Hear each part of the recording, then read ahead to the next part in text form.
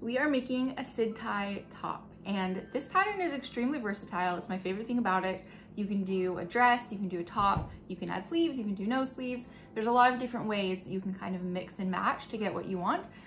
Today we're going to be doing the top version with sleeves. So if you're making a dress, if you want to do a sleeveless version, those elements can be found in the dress video, which I will link in the description.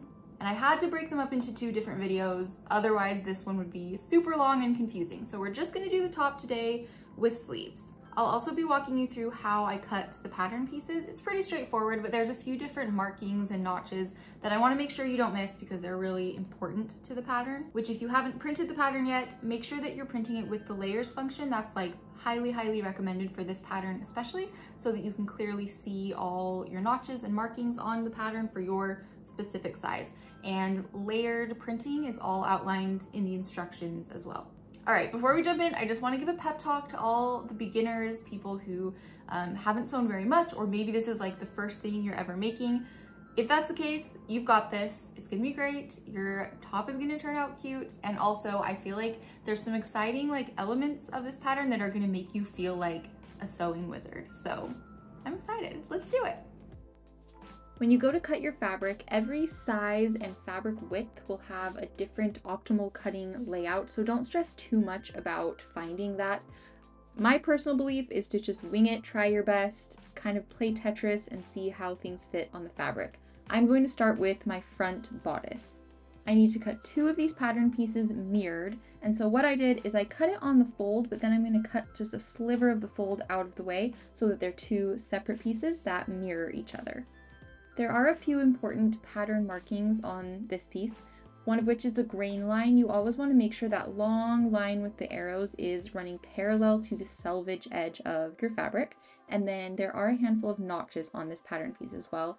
Mainly there are 4 notches in the center front, which I've marked, 1 in the arm side, and then I also do a couple little notches with my rotary cutter at the end of the dart marking. For the pie shape of the dart marking, my favorite way to mark this is with a Hera marker, which you can see me using here. It's just a little plastic tool, and you can run it on top of the pattern and it will transfer a crease onto your fabric that doesn't require any chalk or ink or anything, but you can clearly see it on the fabric. Although that creased line from the Hera marker is easy to see for my eyeballs, this tutorial is for you guys, and so I'm going to go in with a little purple crayon and just redraw those lines so that you can see them more clearly. Now I'm going to go in and cut my back bodice, which is 1 piece on the fold. And one thing I want to point out here, there are 2 cut lines on both bodice pieces. The longer cut line is for a top, which is what we're doing today, and then the short cut line is for a dress. So if you're making the dress, make sure you fold that back because you won't need the full length bodice. As for notches on this pattern piece, there are 3. So 1 is on the side seam, that is to mark where the dart will line up from the front bodice. Then there's a notch on the arm side, which is actually a double notch, 2 lines right next to each other. You want to mark both of them. And then you also need to mark a notch on the fold at the back neckline. I've been left with this nice open space of fabric, which turns out to be the perfect size for my binding. So first what I'm going to do is find a 45-degree angle, which will mean we are cutting on the bias. Both your binding pieces and your ties need to be cut on the bias at this 45-degree angle. A couple things to note about this bias piece. First off, there is also a different cut line for the dress bodice or top bodice, depending on which one you're doing. So since we're making the top, it's going to be the full length binding. And also the 2 binding pieces need to be mirrored, otherwise the notches will end up on the wrong side. So what I'm going to do is cut 2 separate pieces, and then I'm going to lay them down on top of each other, right sides together, and mark the notches that way so that the notches end up mirrored. The most unique marking on this whole pattern comes on the binding, and it's this little triangle shape that kind of looks like 2 pieces of pizza next to each other. That you want to mark with either chalk or a Hera marker like I'm doing here, and it is not to be cut. So transfer those markings onto both of your binding. Again, make sure they're mirrored, and once again, I have marked them in purple crayon so that you guys can see them clearly. Cutting the 45-degree angle for the binding left me with this really nice triangle piece, and I know I'm going to be able to get some ties out of it. I'm using a combination of the actual paper pattern piece and just the dimensions of the tie as a reference to figure out the best, most optimal way to cut these ties. As you can see, I got 3 ties from this chunk of fabric, and then I went back into the 45-degree angle in the main piece of my fabric to cut 5 more ties. They're a little sort of ski-wampus, but they're just like the best way to cut without wasting fabric.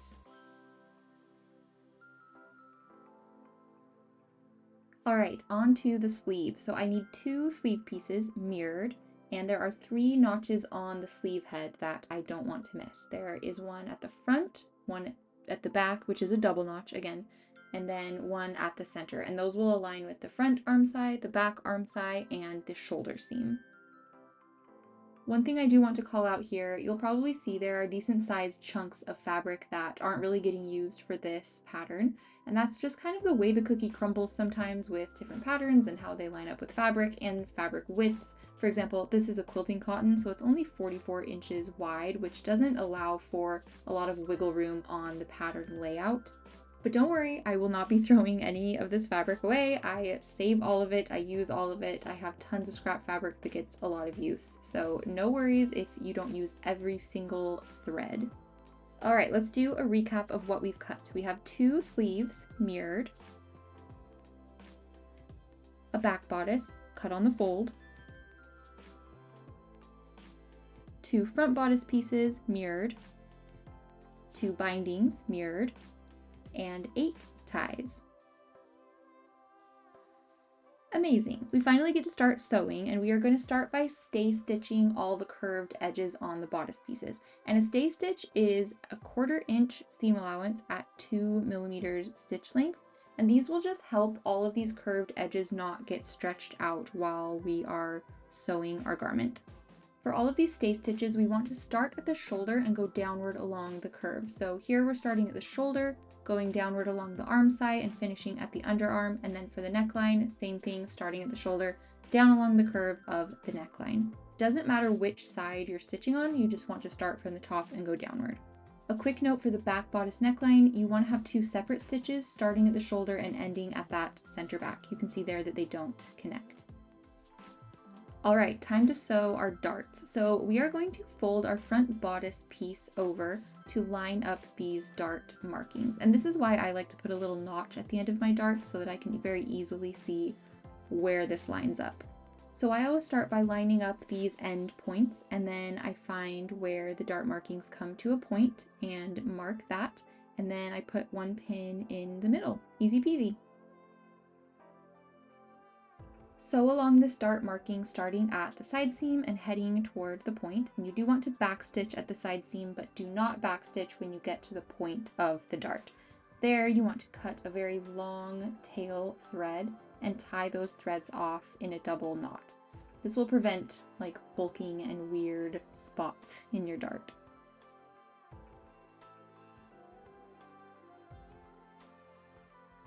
Repeat these steps to create another dart on your other front bodice piece, and then you're going to fold the dart downward on both. Now lay out your back bodice and put your 2 front bodice pieces on top, right sides together, line them up on the shoulders, and pin them in place. We are simply going to straight stitch these shoulder seams together at a 3/8 of an inch seam allowance. That will leave us with raw edges, and we always want to make sure that we're finishing any raw edges. So I'm going to be finishing mine today with my serger, which I'm obsessed with and love, but it's definitely not necessary. You don't need a serger for this pattern. You could just zigzag stitch instead. Look how cute. Okay, now we are going to finish the side seams in the same way that we did the shoulder seams. So here we're lining up the dart marking to the notch on the side seam of the back bodice. Then go ahead and stitch up your side seams with a 3/8 of an inch seam allowance and finish them with your serger or zigzag stitch. Press both your side seams and your shoulder seams back toward the back bodice. Cute. Okay, now that it's starting to take shape, we are going to set it aside and start working on the ties. The ties are folded individually like bias tape. So if you've never done those before, it's basically just one fold in half, and then you take the long raw edges and fold those toward the center, and then you fold the whole thing in half again so that those long raw edges are kind of tucked on the inside. And the way that I like to fold these ties is by doing 2 at a time, because there's a lot of like steam and heat and whatnot. It just makes it easier to be able to do one fold and then move to the next tie while that first one is cooling down, and then alternate kind of back and forth. And I find that it goes pretty quick. Even though we're doing 8 ties today, honestly, it's kind of soothing to do all of this ironing, and honestly, it does go pretty fast. One thing I'll note, I don't finish the ends of my ties just because they're so narrow that they really don't fray hardly at all. And I've sewn hundreds, thousands of ties at this point, and truly, I feel like it's not worth the effort to seal up those ends when they barely make a difference at all, but personal preference. We're going to edge stitch along these ties to seal them closed, and each machine is different. My machine seems to handle the ties pretty well, but one thing that I do is chain stitch them together so that I don't have to stop and start my stitches over and over again. I can just kind of keep the thread going. So when you get to the end of the tie here, you're going to kind of slide the next tie in place. And I do have to push my presser foot up just a little bit to slide the next one under. And I also find it quite helpful to start my needle maybe 1/2 centimeter into the tie, back stitch a little bit, and then continue forward. Every machine is different, like I said, but that is just what works well for mine.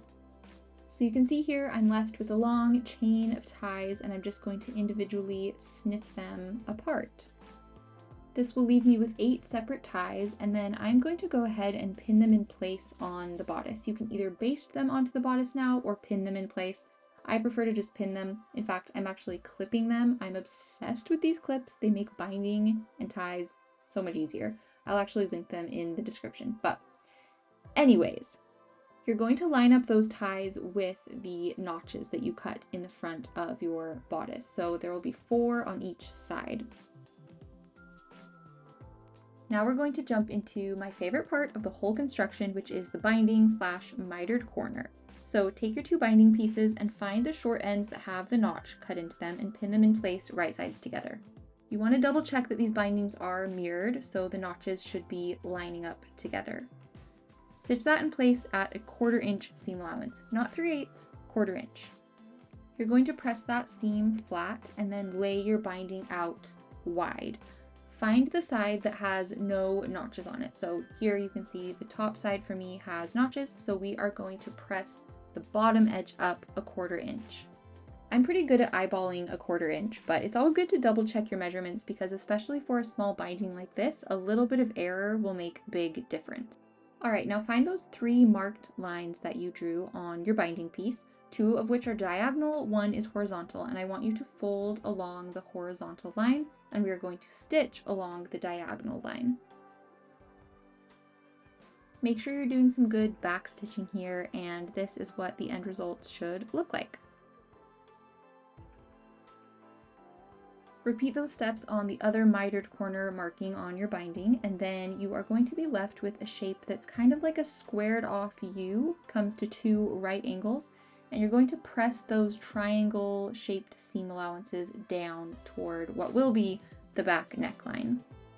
So now you have your 2 mitered corners, you have notches in the center back and the shoulders, and then you have notches that will also align with the center front and the ties. Okay, this is where the super fun part comes in. So I want you to line up your binding along the center front and the neckline. Don't worry too much about the neckline right now, just make sure it's not twisted, but I do want you to start pinning at the mitered corner. From there, line up all the notches on the binding with the notches on the center front and their corresponding ties. Because the binding is cut on a bias at a 45-degree angle, it does have a little bit of stretch to it, and that's a good thing. We want it to have stretch. Sometimes, depending on the fabric, it could have more or less, but sometimes that causes this binding to stretch out a little bit. So if your binding stretches farther than the hem of your top, don't worry about it. It's not a huge deal.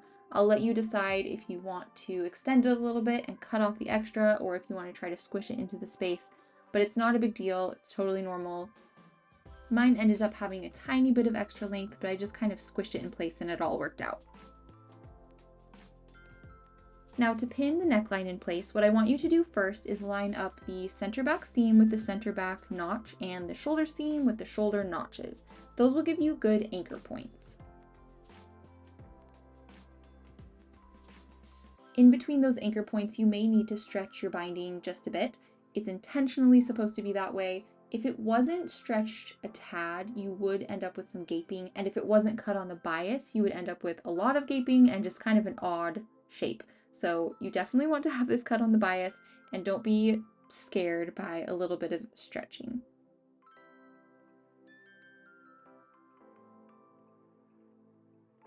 Continue stretching and pinning all the way around the neckline until your entire binding is pinned in place to your bodice.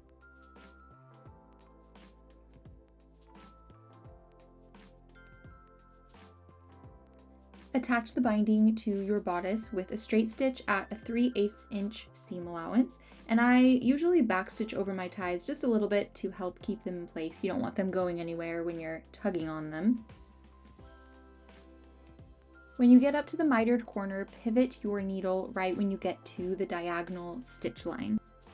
When you're going around this curved neckline, there is going to be some stretching like we talked about with the pinning, and you'll notice a little bit of bunching near where you're sewing, but as long as what's directly under your presser foot is flat, clear of gathers, clear of bunches, you'll be fine. Don't worry too much about having everything else sit flat until it's directly under your needle.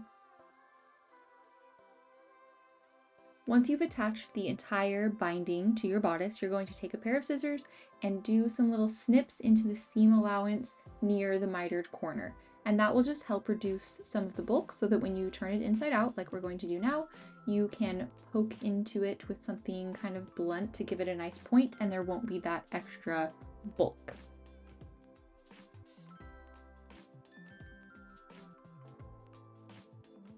Now fold that binding over directly on the seam and press it in place.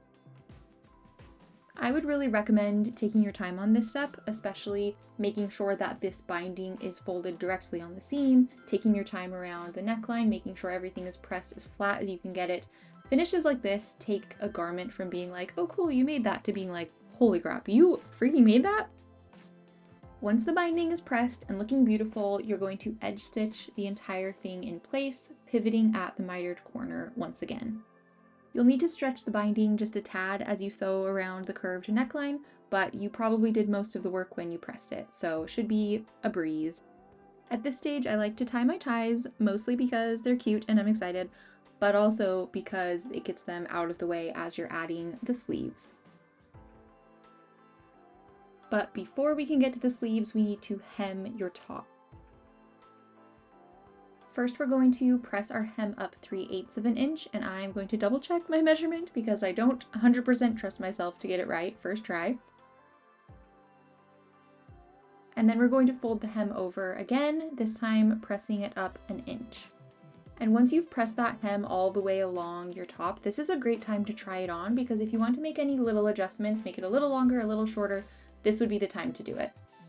And once you are happy with your hem length, then you will edge stitch along the entire hem to finish that up.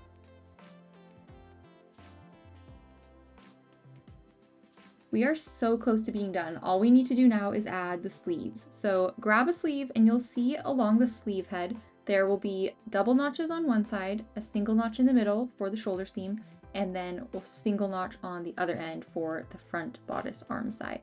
So we are going to do 2 rows of basting stitches in between the far notches, and a basting stitch should be at 5mm stitch length. The first row of basting stitches will be at an 1/8 of an inch seam allowance, and the second row is going to be at a 1/4 inch seam allowance. So these 2 stitches should be running parallel to each other, and they should not cross.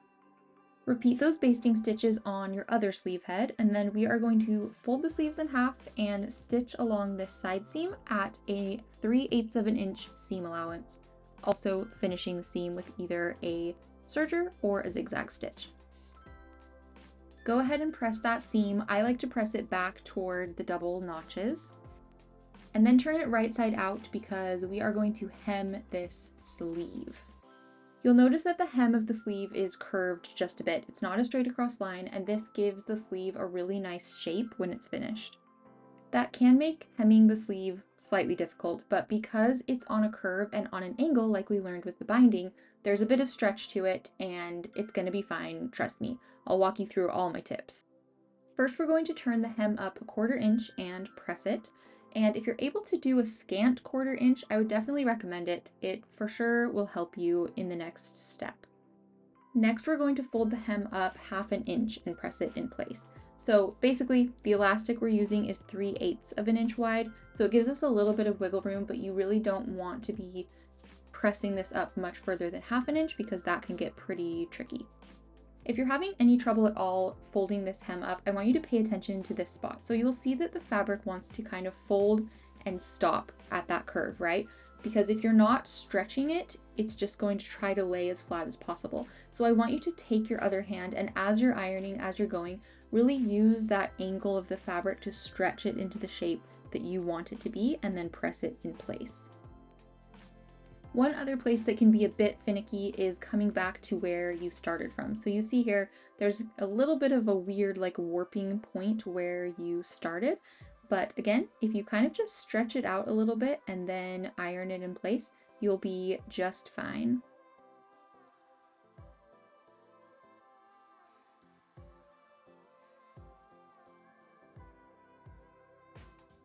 All right, now we are going to edge stitch that hem in place, but make sure to leave a little bit of a gap, and I try to leave my gap on the flattest part of the hem.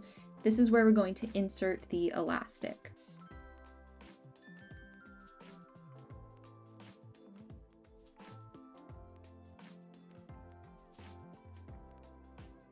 Once that's been hemmed aside from the gap that you left, you're going to take your elastic and a small safety pin, attach the safety pin to the end of your elastic, and then you're going to insert the safety pin with the elastic attached into that little gap, and use your fingers to kind of push and pull the safety pin throughout the entire channel, dragging your elastic with it.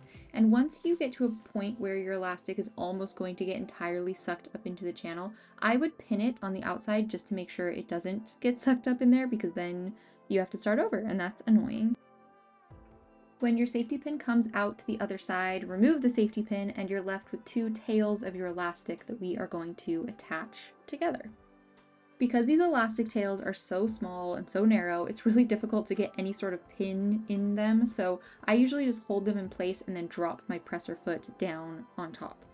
Now the intention here is to zigzag stitch these in place. For a bigger elastic, it would be easy peasy to zigzag stitch this elastic, but because the elastic is so small, my machine in particular, the feed dogs just don't really grab it. So what I'm going to do is I kind of do a few zigzag stitches, use my presser foot, use my hand wheel, and kind of adjust it around so that I've done enough stitches to keep it secure and keep it in place.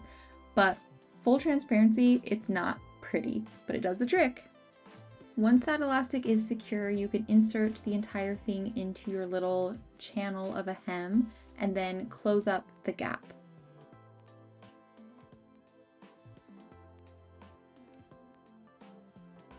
Give that stretchy sleeve hem a little bit of a tug and you have a nice evenly placed elastic at the end of your sleeve. Next, we are going to insert the sleeve into your bodice, but before we do that, we want to start gathering the sleeve a little bit. So find those basting stitches that we did a few steps previously, and holding on to the 2 threads that are on the wrong side of the fabric, you are going to pull your fabric so that it bunches up into gathers. And you don't need to do a crazy amount of gathering, we just kind of want to get the process started. So start on one end, gather up toward the center seam, and then go ahead to the other side of your sleeve and do the same thing. Find those 2 threads that are poking out of the wrong side of the fabric and pull them until it's gathered up to the center notch. Okay, now we're ready to insert the sleeve. So pull the sleeve through the armhole so that the right sides are together, but we're looking at kind of an inside out view. We're going to start by pinning a few key spots here. So find the side seam of your bodice and pin that to the seam of your sleeve.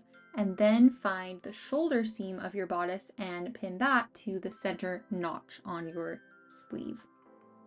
As a note, anytime that I'm pinning anything that is gathered, I'm going to put the pins on the side of the gathers. So in this instance, the bodice is not gathered, but the sleeve is. So the pins, I am inserting them into the sleeve side, or they will be facing up on the sleeve side because that's the side that's going to be facing up when I am sewing and attaching the sleeve.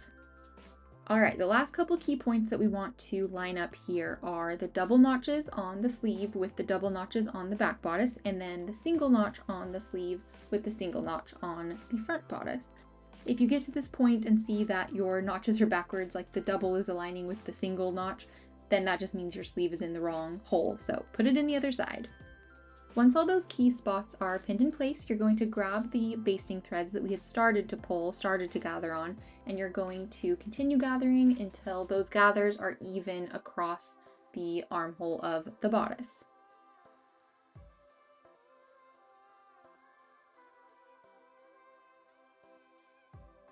Get all those gathers pinned in place and your armhole should look something like this. Now we're going to stitch around this armhole with a 3/8 of an inch seam allowance, and you'll see here, like I talked about, I am stitching it with the gathers facing up because I find that you can even them out better if you can see them, because if they're on the underside, it's obviously a lot trickier to make sure that they're even. I did want to call out one thing about the method we used for the basting stitches. So our 2 rows of basting stitches are going to be completely within the seam allowance, right? Because our final stitch is at a 3/8 of an inch seam allowance, and the basting stitches are at an 1/8 of an inch and a 1/4 of an inch. Another common method is to have your final stitch be in between the basting stitches, and the purpose of that is to help your stitches be more even. But personally, I feel like this method gets you just as even of stitches, and then you don't have to go back and unpick any basting stitches that will be visible on the outside of your garment, which I personally despise doing. So I'm a big fan of this method, but of course you can do whatever method you prefer. Finally, you need to finish this raw edge, which I will do with my serger. You can zigzag stitch if you want. And then the very, very, very last thing we're going to do is we are going to press the gathers of our sleeve so that they're not quite so poofy. So the seam allowance should be pressed toward the bodice.